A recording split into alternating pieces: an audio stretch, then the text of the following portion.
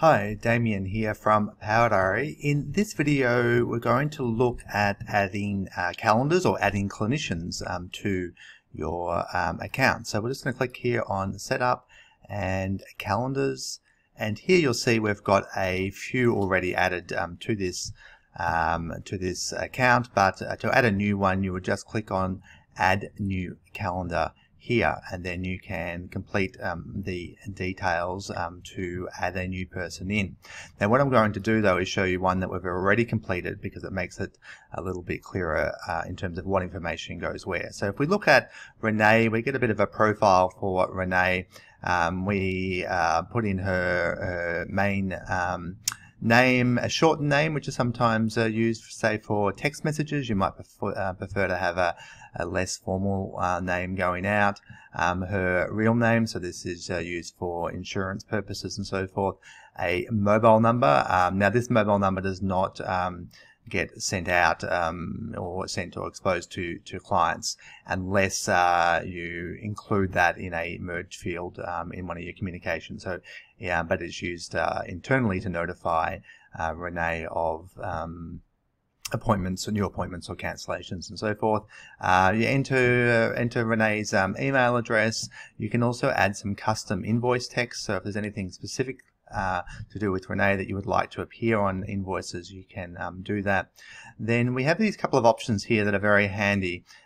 So this is appointment information, so you can add this information about Renee, and when you're on the main calendar page, and I might actually just flick across and show you this, what you'll see here is that information. If you hover over Renee, you'll see that information pop up to say that she's a child psychologist, prefers ages 3 to 18 and so forth. This can be very helpful when you've got new administrative staff, for instance, who don't know who does what.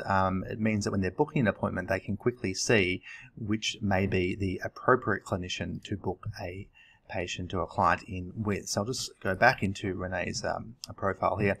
Finally, we have some information that you can add that is visible to clients if they are booking through your client portal. So in other words, if clients are booking appointments themselves, you can have some separate information that shows. So here we've got Renee's an experienced child psychologist with special interest in education development.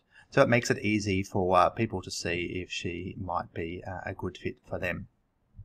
Just looking at some other options in this calendar or clinician setup, we have some settings here that allow you to sort of customize some of the behavior of how you would like appointments treated. For instance, we can set a default location, so if new appointments are made, we can say which location they should be defaulted to. We can also control what services are available for people to book online. So patients who are booking online themselves, you can customize what services are available to be booked for each clinician. And now we have a couple of communication options here. So if, for instance, a client was to reply to a text, you have the option of actually forwarding that text through directly to Renee, or you could have it forwarded to her email address or to a business address and so forth. In a similar way, if a client was to cancel via SMS, then you can have the option there to forward a notification by SMS or email and so forth to Renee.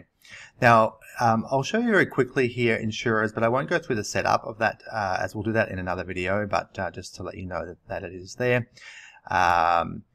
We have Google Sync, so if Renee wants her appointments from Power Diary synced out to a Google Calendar, you can do that there.